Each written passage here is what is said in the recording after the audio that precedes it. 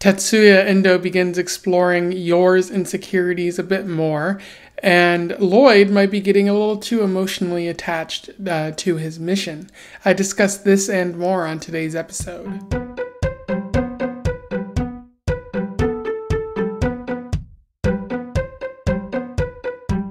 Welcome back to Around the Weird, a booktube channel where I talk about all the unusual and out of the ordinary literature that I have found in my travels.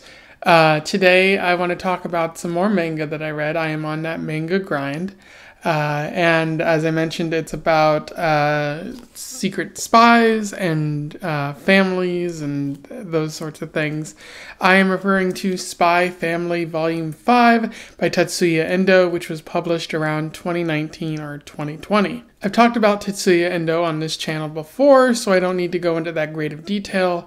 But Endo is a Japanese writer, primarily writing manga, and he's mostly known for the Spy Family series, but he has written a number of other series as well, and he's very secretive and private about his sort of image. Doesn't really want it to get out there, which is fair in this age of celebrity worship and celebrity stalking.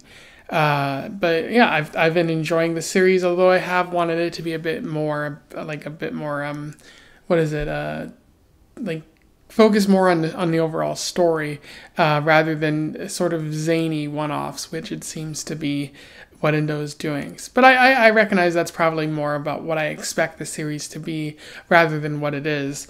And it's fine on its own, but again, I guess I wanted it a little bit more. But I enjoyed this particular volume quite a bit. And so without further ado, let's discuss Volume 5 of Spy Family. I will do a summary, a little bit of analysis, and then we will move on from there. Volume 5 of Spy Family begins with Yor reaching out to her brother as well as some friends to learn how to cook. It seems that she's feeling insecure about her role in the family and worried that Loid is going to divorce her for not being an effective enough wife. So she learns how to cook. And it's funny, there's a panel where she's like offering the food to her brother, and he's like, oh yeah, it tastes great, but he's also kind of barfing. So clearly she has some work to do there. But Anya and Loid seem to be fans of the small stuff that she makes, although if she tries anything large and elaborate, it's not as tasty. And then the story focuses on Anya in school. She's working with Damien on an art project. Loid wants Anya to get close to Damien, and Anya is trying her best there. She works with Damien on the art project, and it ends up winning some notoriety. So that's pretty good for both of them, because it also seems like Damien is seeking his dad's approval, although he's not really paying too much attention to Damien.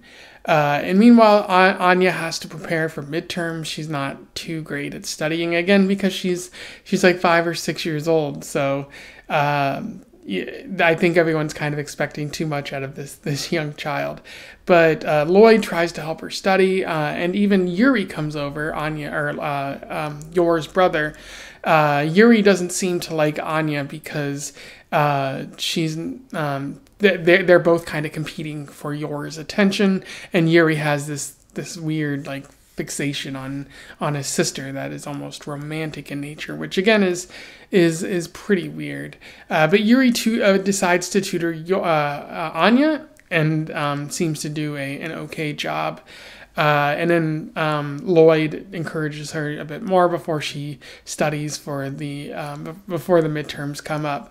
However, he doesn't feel confident in what she's done, so Loid ends up sneaking into the school to try to change her answers. And he runs into another agent at the same time, Agent Daybreak, which is funny because Loid's agent name is Twilight. Daybreak has been tasked with changing some answers for the Desmonds, but he's also kind of very loud and brash, and Loid is worried that he's going to draw attention. Daybreak eventually leaves, and Loid sees that he's actually made Desmond's answers incorrect, Damien's answers, and so he works to just change it back to what they were.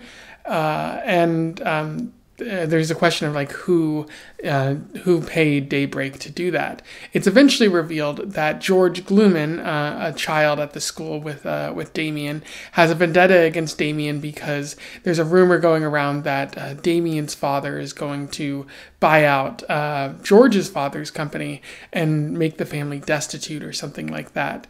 He ends up calling out Damien and announcing to everyone what Damien's father is doing, and everyone feels sad because it seems like George might have to leave the school if the family can't pay for it.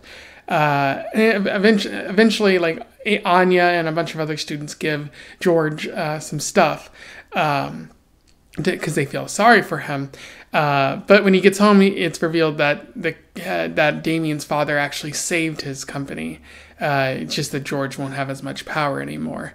And then he shows up the next day and everyone's like, "You're not actually leaving, give us back our stuff," which is a bit funny there. And then another project that Anya is working on is that she has to shadow one of her parents for their job. She thinks about doing her mother, Yor, but she's worried that Yor might take her on an assassination mission that she has. So she just decides to shadow Loid's cover job as a psychiatrist at a hospital. It's really interesting to her, but she can also read his mind, so she's accidentally writing stuff about his real job down too. And then she sneaks through the hospital while Loid isn't looking and overhears some other hospital-related goings-on that's kind of funny too. And then Anya ends up writing about it, but she mixes up some of the stuff from the psychiatrist in the agent field, but it's not enough to blow Loid's cover. And as the story comes to a close, we're introduced to Fiona Frost, who's assigned to working with Loid on an upcoming mission. However, it's clear that Fiona likes Loid and wants to replace Yor, just noting that she's not very good at helping with Loid's cover. And she tries to interfere by coming to the house and trying to make herself look good at the expense of Yor, and that makes Yor insecure. But it's clear that Loid likes Yor, and Fiona just notes that that Loid might have infused some of his own emotion in the job, and he might actually care about Anya and Yor now. And again, as the story comes to a close, Loid walks Fiona back to the train station, and she says that he better be prepared for their upcoming job, and that she also hints that she likes him. So it kind of ends on that cliffhanger there. In terms of analysis, there is a fair bit to talk about with Volume 5 here. I really like the introduction of Fiona Frost. Pretty interesting character. You're certainly going to throw a wrench in between Yor and Loid, which I like. It's going to force Loid to sort of confront the emotions that he might be feeling for Yor. And talking more about Yor's insecurities, what's she going to do about that? Finally, there's something meaty and of substance to latch onto with this series. And so like one of the themes that Endo is talking about here is that of proving yourself. The characters in this volume are determined to do right by others, to prove themselves in the eyes of others. We see this especially with Yuri, because in previous volumes we've seen that he's very attached to his sister in a sometimes weird, incestuous kind of way. And how he's depicted, it's very clear that he's overly in love with his own sister. But a lot of this has to do with Yuri wanting to pay back his sister for basically raising him and keeping the family together when she was younger. He just wants to do the bare minimum to make sure that Yor feels appreciated, which is very lovely. Allow me to read you another quote from this. "When I was young, I hated myself for how useless I was. I wanted to be able to help my sister, and I studied really hard so I could. I felt like I grew an inch taller each time I got a question right. I loved that feeling." And there you see the heart of Yuri, wanting to prove that he's smart for his sister. He even says like knowledge is power, and he says feels like he grew an inch taller. Sort of a great feeling of being right, of proving yourself, and academically speaking. And all of that kind of relating back to to Yor. Damien has the same sort of mindset. He's trying to prove himself to his father, who doesn't really notice him, and so he's hoping that getting good grades and getting stars in school, getting noticed by the upper echelon will bring some attention from his dad. It's not really helping right now, but hopefully that happens for him in the future. And the same thing is really happening to Anya. She wants to prove herself to Loid and Yor. So she doesn't get sent back to the orphanage that she's from, and so that means helping her father any way possible. There's also a sense of love there, and then we see Yor's insecurities as well in this. She's worried that she's not a good mother to Loid or to Yor or to Anya, sorry, and then like to Loid she might not be the best wife. So a bit of insecurity, and so she strives to become a better cook in order to help the family out there. I'd say she, because she's dedicated, she's able to succeed somewhat. But underlying it is that the sort of fears that Yor might be kicked out of her home, the fear that she might be discovered as an assassin by the state and killed or jailed for that. So we see more about what Yor wants, what Yuri wants, what Anya wants, what Damien want, and how they might be achieving some of that, but they probably aren't. And maybe the ultimate message that Endo is wanting to say is, well, he's trying to show us the heart of the characters, but maybe also that sort of validation can only really come from within or something like that. And that's something that these characters are going to have to learn over the course of this series. Even though Endo only touched on it a bit, I did like the exploration of Loid and Fiona. It's meant to be conflict for Yor to deal with, again, focusing on those insecurities, that someone else can just swoop in and take Loid away and that she's put on the back burner or divorced or something like that. Someone who might be seen as more competent than her, especially because Yor never really had that sort of role model growing up, because her family died when she was pretty young. But what's interesting, especially about this, not only does it talk about the insecurities, but it highlights how Fiona is noting that Loid might be becoming too attached to his mission, too emotional, that he might actually love Anya and Yor in some capacity. That he actually cares for their well-being and wants the best for them, which is very beautiful. But also, if Loid is getting attached, then that's a risk and a vulnerability down the road. So a lot more things to consider. Is he gonna have to go out of his way to kind of sever that connection? Is he gonna become harsher? Is he going to fully commit to this love? Is it going to be something that exists outside of the mission once he finishes it? These are a lot of interesting questions that I think are going to be fun to pursue going forward. But also there's an idea of you become what you pretend to be. So Loid is pretending to be a father and a husband, and that is what he's becoming.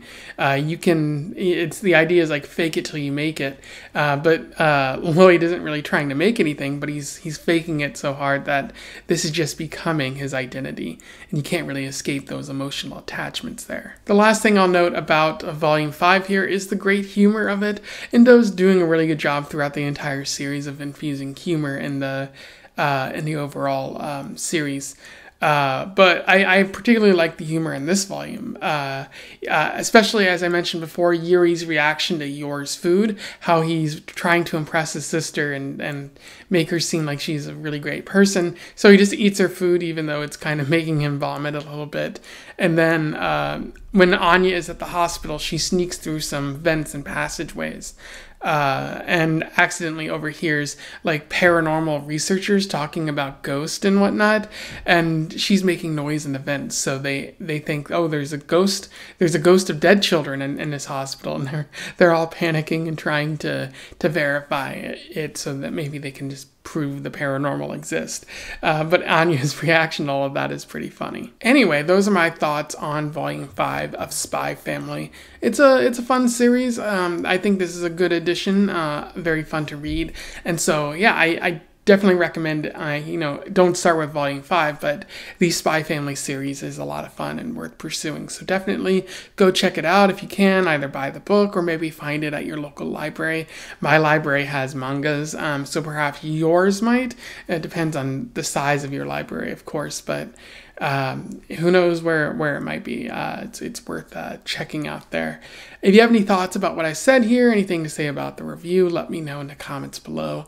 Otherwise, don't forget to like, share, and subscribe so that more people can find out about this series or this author if they don't already know.